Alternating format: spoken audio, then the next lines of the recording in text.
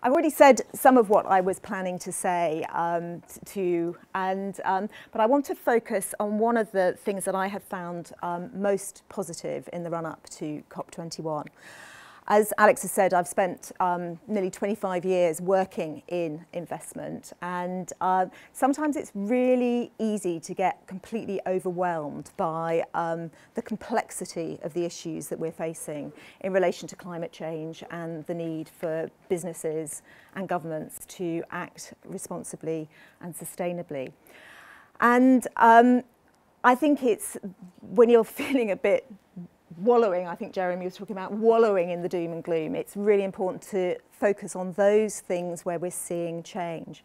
And one of the movements that I think has added a huge amount to the world of investment is that of divest, invest, where Bill McKibben a few years ago took some new analysis that was done by a group called Carbon Tracker, all of whom have been working in the investment arena, and turned it into a very, very popular movement, working in the first instance with students in the US to encourage them to ask their colleges to divest of fossil fuels from their endowment funds, and then most importantly, invest in alternatives. Now, by creating that huge noise, and that campaign has come over to the UK, we've had discussions at universities over here in the UK, as well as with foundations and endowment funds.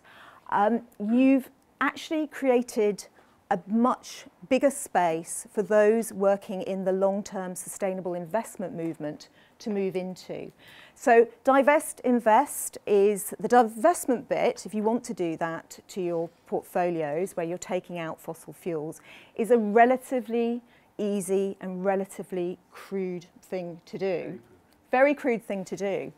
But the invest side is very challenging, finding where you then put your money into positive solutions.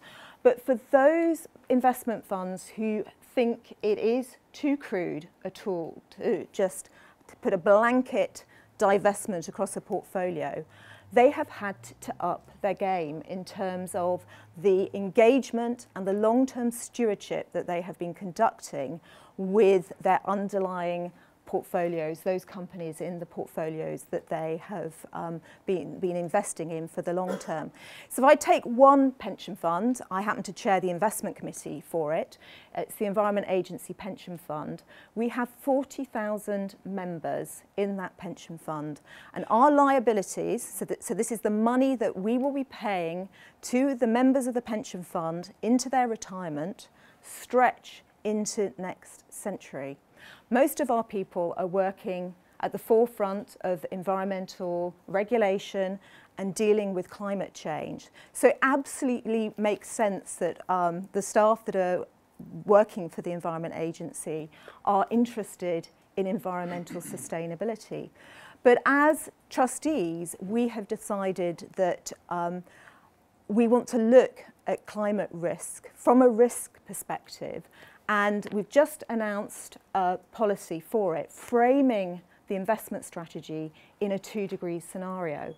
But we're not divesting, we are decarbonising, and we will focus on investing in renewables. We have issued a policy statement saying that we want 15% of that portfolio, it's about 3 billion sterling, invested in the renewable sector over time. But we're decarbonising because of the risks that we see over the long term. But we still want to maintain our shareholdings in the fossil fuel companies so that we can act as long-term stewards and encourage them over time to transition into a low-carbon future.